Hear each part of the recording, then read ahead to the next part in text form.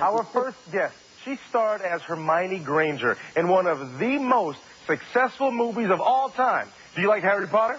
Yeah, me too. And if this past weekend is any indication, she's headed for yet another box office record with Harry Potter and the Chamber of Secrets. Let's take a look. Please welcome Miss Emma Watson.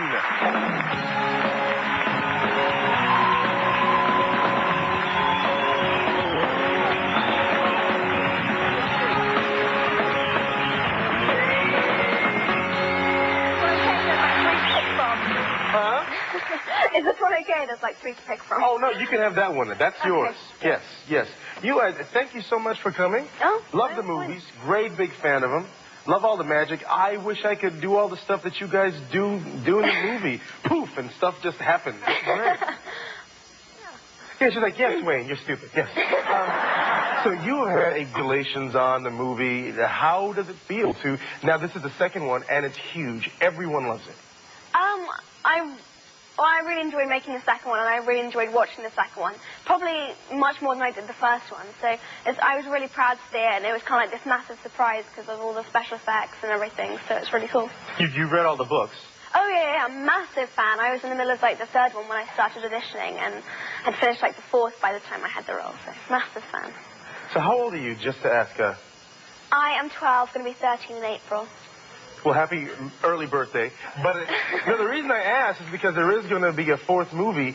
Are they trying to make them quickly? Because, you know, you guys are getting older as you go along. You can't have Hermione and Harry. Yes, I'm Harry Potter, and this is my chamber of puberty. You can't have that film happen. You can't have that.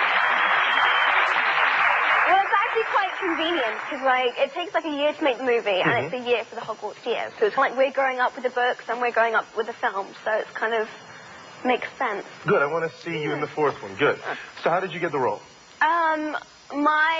For some really fluky reason, the film studios just decided we're going to go to some schools around Oxford, and so they just came to my one by chance, and I was picked by chance, and then it kind of kept on going, and then I completely couldn't believe that I got it because I hadn't done any professional acting before or anything, so... Never? Never. Because of the success of the movies, and now we see you on all the posters, and you're out here doing promo, have you gotten a chance to meet any really big celebrities? I met Robin Williams the other night when I was in New York. And did he know who you were? Yes, he did. That's cool. Yes, that is very cool. I think I met Halle Berry, and I completely couldn't believe it because she came up to me and was like, oh my God, are you Emma Watson? I was going, oh my God, are you Halle Berry? And then, that was, yeah, I've met some really cool people. Too many to name. Oh, I'm sorry, the list is so grand. So what do you do when you're not working? Forget all the movie star stuff. It's just you and you're hanging out. Well, school, which is a really big drag, but I still have to do it anyway. And I see my friends. I play hockey. You play hockey? Are you good? Are you good? I'm okay, yeah. What position do you play? I play... At the moment, I'm playing right link, but I'm moving around a lot, so... So, what's your favorite part of the film? Because mine, I love the special effects. I really dig the flying car, and it was really faithful to a lot of scenes that were described in the book, and even the clip that we saw with Moaning Mona. Moaning Myrtle. Where is that? Myrtle. Okay. I really like the Gilderoy Lockhart scene, because I thought that was really funny. I really like the spider scene. Really good. But I was very scared. Did you have to have anything made? You had a face mask. Yes, for the cat thing, I had it was a mask, it was kind of like makeup, and it was special effects all kind of rolled into one. It was good. And you had a special surprise in this movie. Kenneth Branagh was in the film. That must have been great, man. Yeah. He's truly a lord of acting, as it were. Yes. That's a very good English accent. That's sort of be the best English accent I have heard while I've been over here. Is it really? Tell the camera. Yeah. Kenneth Branagh was I was really intimidated about meeting him and everything because he's like this amazing Shakespearean actor and everything. But he's really down to earth, he's really nice and everything, so that was really cool. B, before I let you go, I brought this out so everyone can see it. Have you seen these toys yet? These are courtesy of Mattel, and this is the whole Chamber of the Basilisk. And this is a really hot toy. And I think we even have your action figure. You know that you are large when you have an action figure.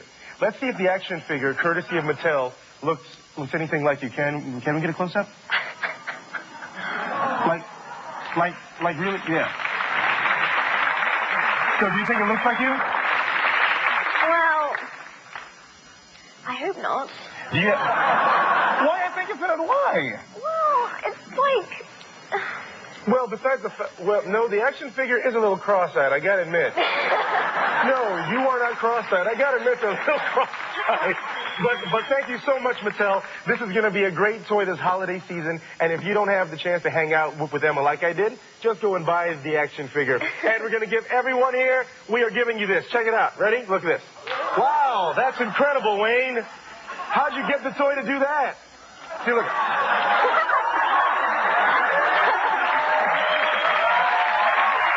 Now what?